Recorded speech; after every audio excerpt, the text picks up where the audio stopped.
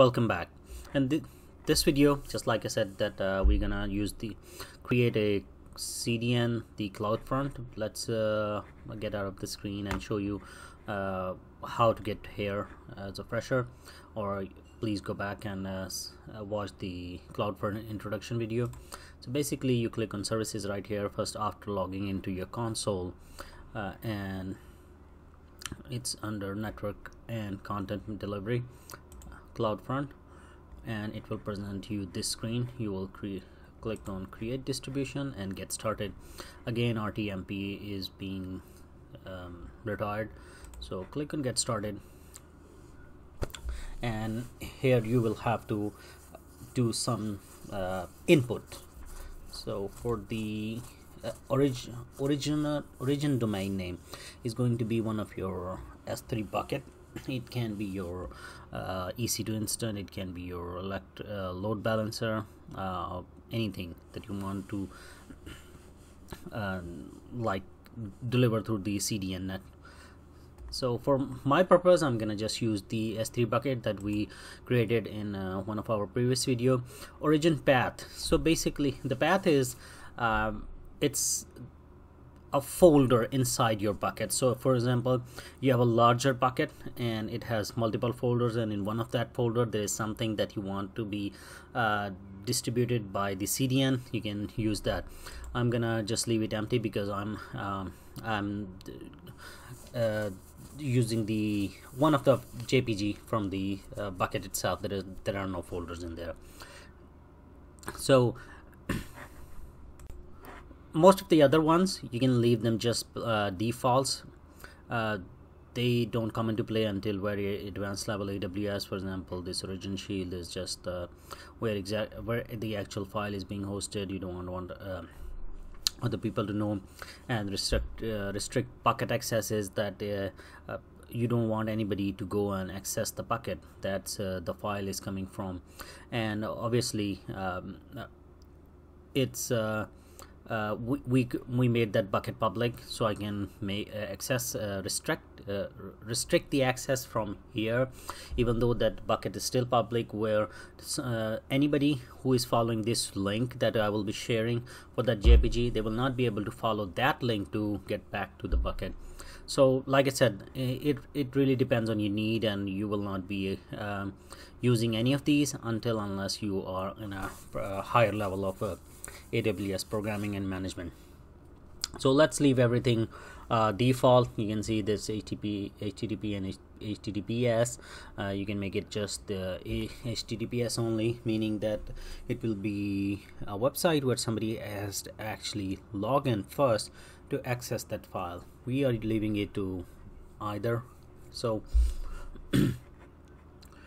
these are policy. We don't have to worry about any of these stuff right now, and SSL they do provide right now. So all the way down, different settings you've seen. So smooth streaming right there. So what's smooth streaming?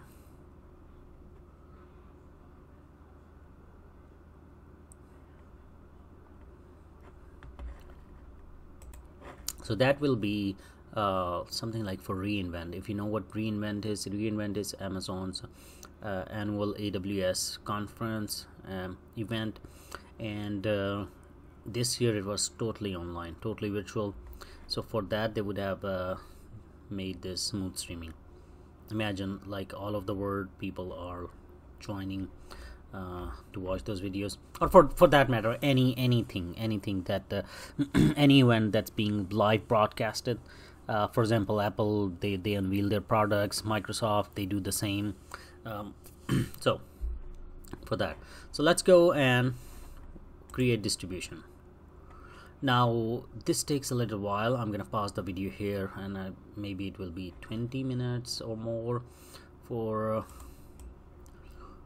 it to finish. So I'm gonna actually wait for this to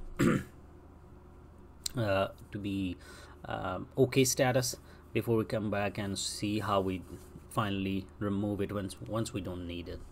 So but for creation of CloudFront. This is it.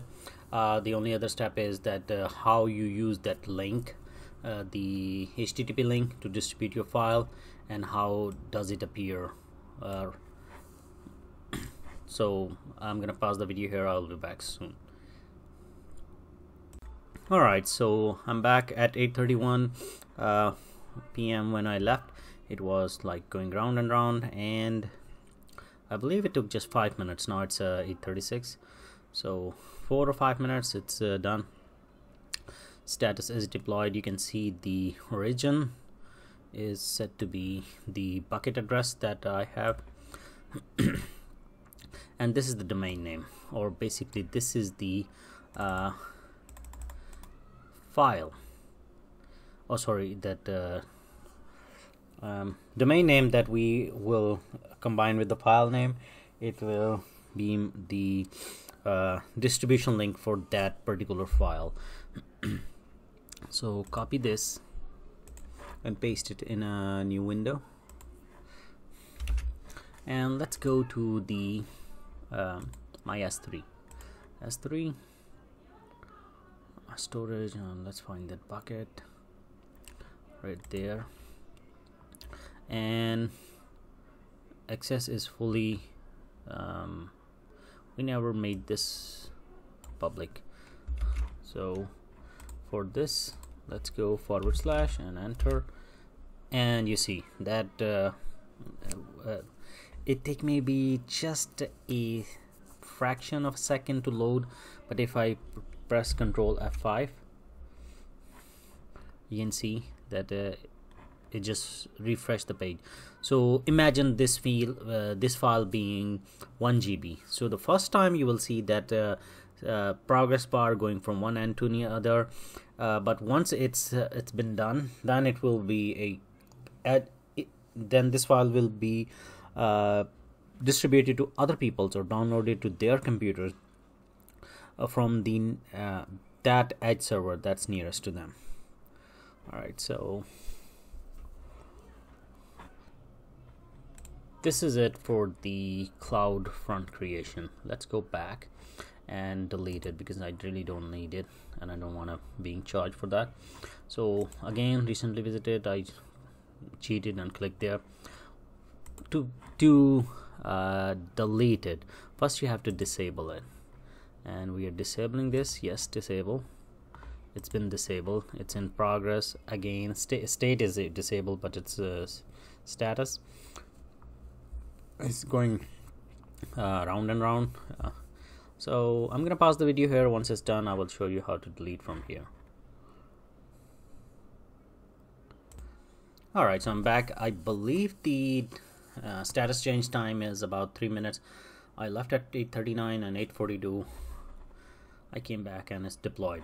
Now since this state is disabled, you see that this delete button is no longer grayed out, but I have enable option again. So I wanted to use it, I can enable it, but I just don't need it, so I'm deleting it. And you can see right away it's gone. I've the green check mark and no data. That's all for CloudFront. I'm gonna wrap this video here. If this video has helped you, please rate, comment, subscribe and share, and I see you in the next one.